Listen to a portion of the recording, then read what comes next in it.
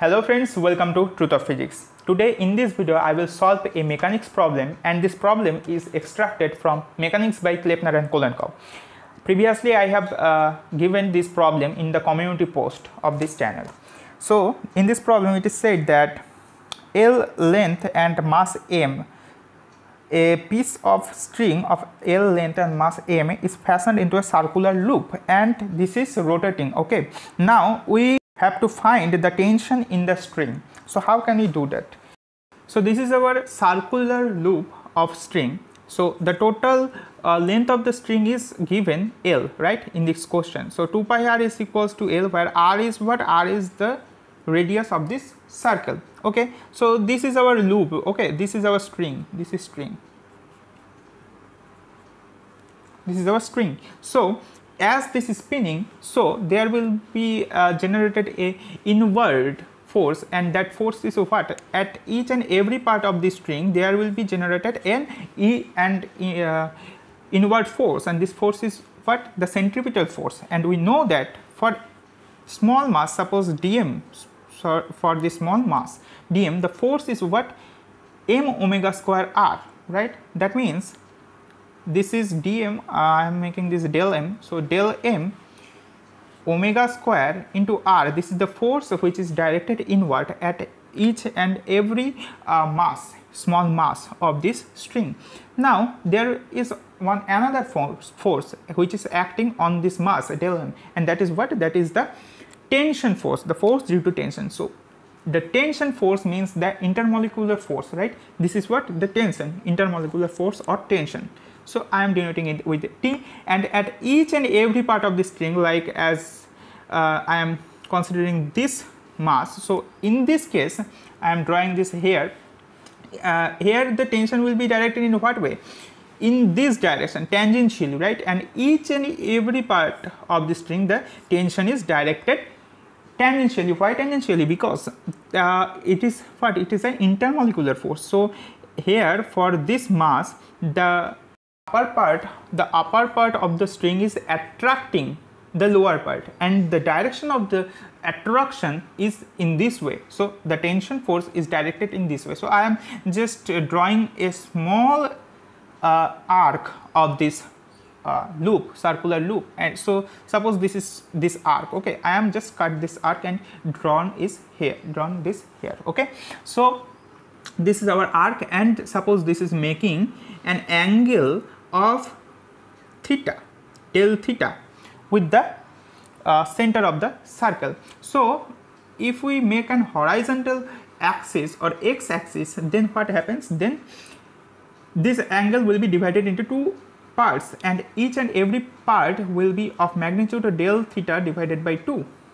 And we know that the tension is directed tangentially, right? So I am drawing this. For a small mass, suppose for small mass dm or del m, here the tension will be directed in the upper side tangentially upward, and in downward side tangentially in downward side, like this. Okay, and that will be of magnitude t always. So we can divide, or we can break this t into two parts, two components, one that is vertically upward and one that is horizontal component. Okay, so for this part, for the downward part also we can do that. So here these parts, these upper parts, these vertical parts will be cancelled out, as this force, the magnitude of this force is, the both of the magnitudes of this force is same, t and t. So the upper parts will be cancelled out. Only the net force that will be in the horizontal direction. So that will be what? Of 2t, as each force will be of magnitude. Okay, we have to find the angle, right, to calculate this force. So what will be this angle? We know this angle, but what will be that angle? So let us understand it with the help of geometry. I am drawing this triangular, almost triangular shape. Okay, so this is like this. This is the arc of a circle. Remember, this is the arc of a circle, and this is the radius, and this is the triangle. So it is what? At this angle, if we make a tangent at this angle, so this is making an angle 90 degree.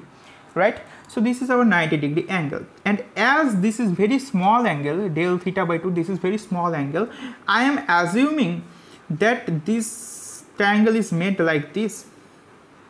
Okay, so this is a triangle and this is the angle 90 degrees. So this angle will be what? The angle here, this angle will be what? This angle will be, this is del theta divided by 2, so this will be 90 minus del theta divided by 2. And as this angle is 90 minus del theta by 2, so what will be this angle? This is our tangent, this is this, I am drawing this is t. So this is tangent to this point, and we know that for any circle is radius and the tangent made on that point will make 90-degree angle. So this, and that is the reason for why I am assuming this angle 90 degree, and that is the another reason that this angle will also be 90 degree. So this angle will be 90 degree, and this is 90 minus, this small angle is 90 minus del theta divided by 2. So this angle will be what? This angle will be 90 minus this, that will be simply del theta divided by 2. I think this is clear. So this angle which is required in our calculation is the del theta divided by 2. So what will be our required force, net force?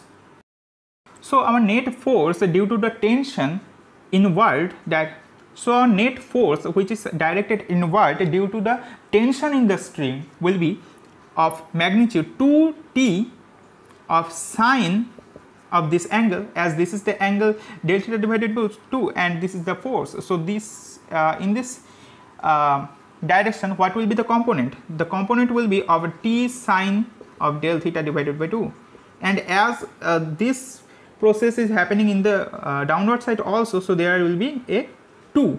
Okay, so 2t sine del theta divided by 2 for this and this. Okay, so for a small del m mass, the force that is directed inward due to the tension in the rope is this, and this is what?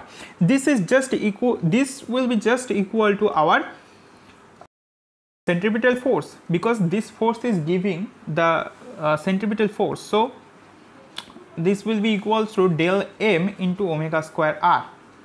Okay, so this is our equation. Now we have to equate this equation. We know that the total mass, I am assuming that the total mass is total mass is m. So the mass per unit length will be m over 2 pi r, the length of the string, and so this is the mass per unit length. So for a small element like this, so for a small element, as this is making an angle theta, suppose, so this will be so for a small element like del m, that del m will be equals to what? We know that for in plane polar coordinate, the small element, small length element will be what? R d theta, right? R d theta or R del theta. So we have to multiply this with the mass per unit length to get del m. So del m is equals to this mass per unit length into the length, small length, r del theta. So r and r will be cancelled out, and this will come out to be, I am giving this here, m divided by 2 pi into del theta into omega square r is equals to 2t sine of del theta divided by 2. And now we know that as theta is very small, del theta by 2 is also very small. So sine del theta divided by 2, as if we expand this series, sine series, so this is what? Del theta divided by 2 minus del theta divided by 2 go.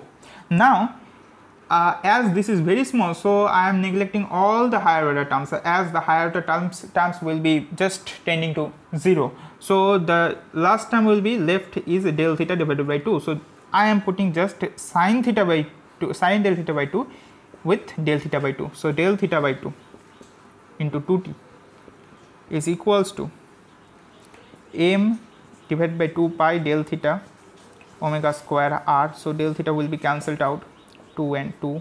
So our t is equals to m over 2 pi omega square into r, but in our question there is no there is not given the r, so we have to calculate, we have to transform r in terms of L. So we know that 2 pi r is equals to L, so from here I can write that r is equals to what? L by 2 pi, so L over 2 pi. So this will be m over 4 pi square omega square into L. So this is our tension. This is our required tension in the stream. So this problem is solved. I think that you have enjoyed this video. If you like this video, then share this video with your friends and subscribe this channel to get the notifications of my upcoming videos. So take care of yourself. Thank you for watching.